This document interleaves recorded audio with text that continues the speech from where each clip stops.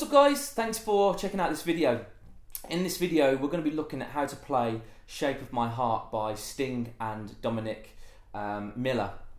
And this has actually been sampled quite a lot of times in different records over the years, but I've been having to play around with the actual original track, and I actually followed a video that Dominic put up some time ago to play it properly, because there's different ways of playing this, and this is actually the best way, and according to Dom, who actually wrote the track with Sting, is the right way to play it. So there may be a few tweaks here and there, but the general sense is that it's played like I've just showed you. So we're going to have a little look at how to play this. We're going to break it down. I'm going to do my best to explain it in a bit of detail and slow it down for you, because it is quite a tricky song to play.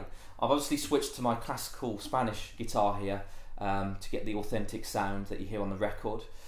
So we're going to dive in and have a look. Now, if you haven't subscribed to this channel, please make sure that you subscribe. We've got loads of tutorials, loads of guitar lessons and song tutorials already uploaded, but we just do it every week, so you'll hear loads of different songs coming out very soon. So subscribe down below and like this video if it helps you out. So let's have a little play around and see what we can do with this track.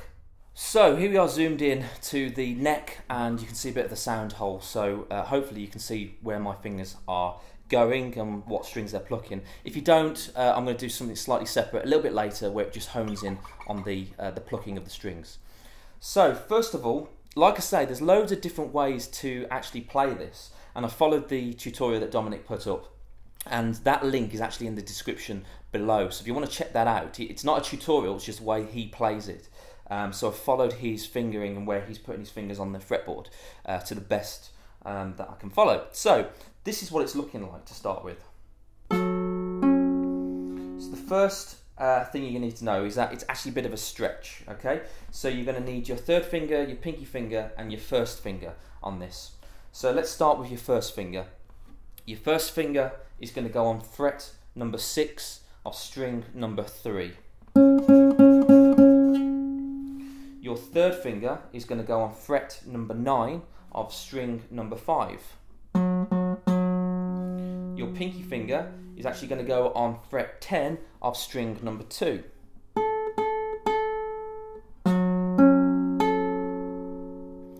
So you're going to pluck 5 and 2 together, and then 3 and then 2.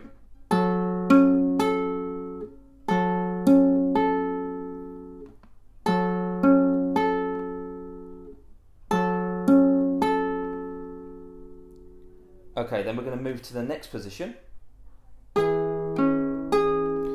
which is first finger is going on fret 6 of string 3. Second finger is going on string 5 of fret 7, easy for me to say, fret 7, string 5. And your pinky finger is now on fret 9 of string number 2.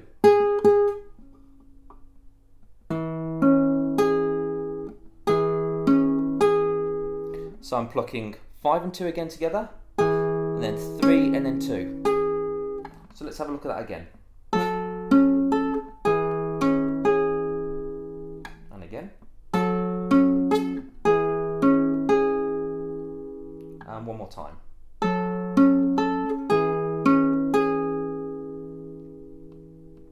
And then we're going to move that shape down 2 frets. And that is first finger on fret number 4 on the 3rd string, second finger on fret number 5 of the 5th string, and pinky finger on fret 7 of the 2nd string. And we're going to do exactly the same plucking technique. So it's 5 and 2 together, and then 3, then 2.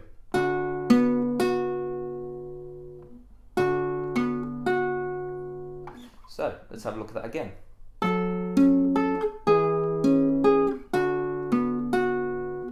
And then we're plucking 5 and 2 again, but this time we're going to move our second finger and flick it and change it to the first finger on fret number 4 of string 5. And then we're going to move our pinky finger down from the 7th fret to the 6th fret.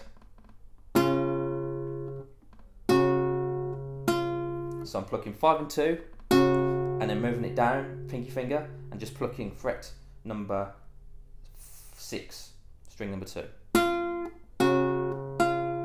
Let's try that again.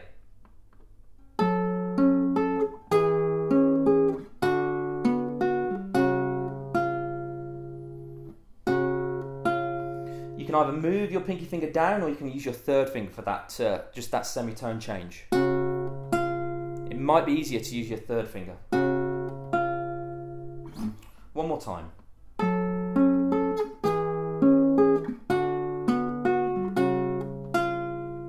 Yeah, 3rd finger is definitely easier. And then 2nd time we repeat the whole pattern, but the only thing that's changing is that our 1st finger is actually going to be on the 7th fret of the 3rd string, so it's going up a semitone to get this note.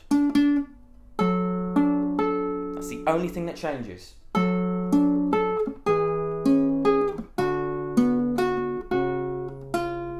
And then we've got,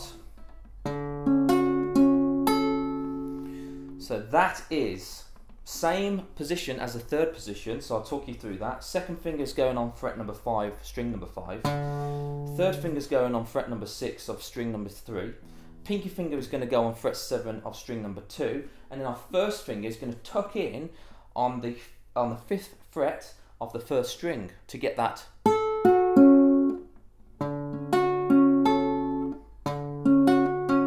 And I'm plucking 5, 3, 2, 3, 1. And then I'm actually just plucking string number 2 again after that.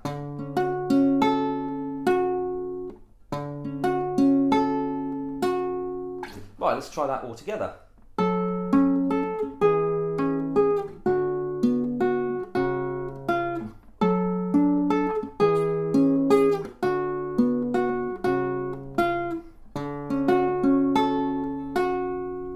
And then our next bit is a bit of a hammer on. So what I'm doing, I'm barring, half barring the 2nd fret from the D string, so string number 4.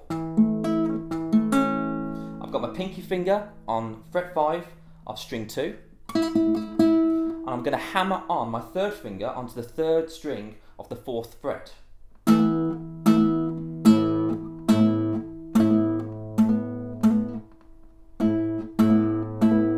It's a bit of a stretch. And I'm plucking 5, 3 and 2 together. And then I'm just plucking 2 and 3 together after that.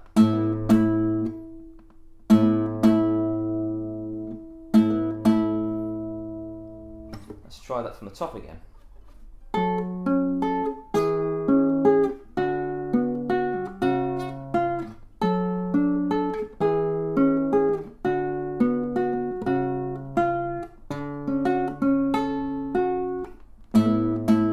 And then the next position.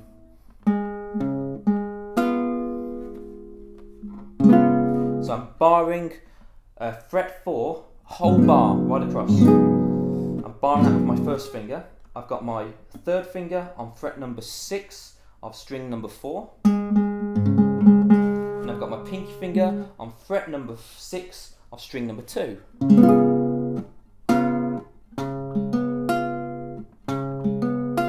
And I'm plucking 5, 4, 3, 2.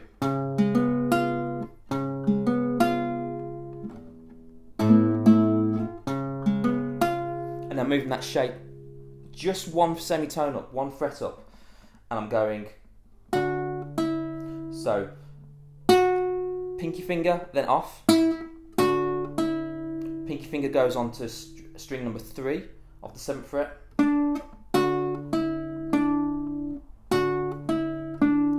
I'm plucking string number 5 as I do that.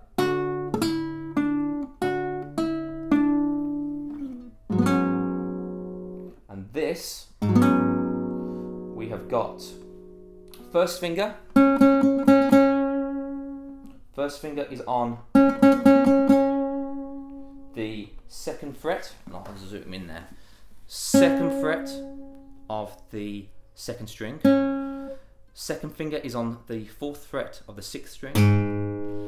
third finger is tucked underneath, that's on the 4th fret of the 4th string, and my pinky finger is actually on the 3rd string of the 4th fret as well.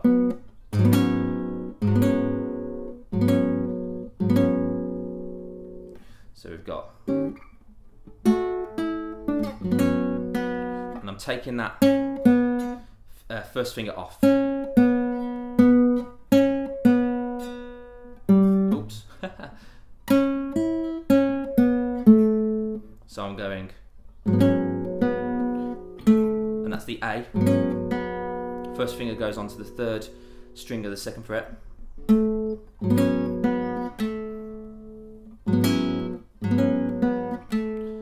And then it's basically just an F sharp minor.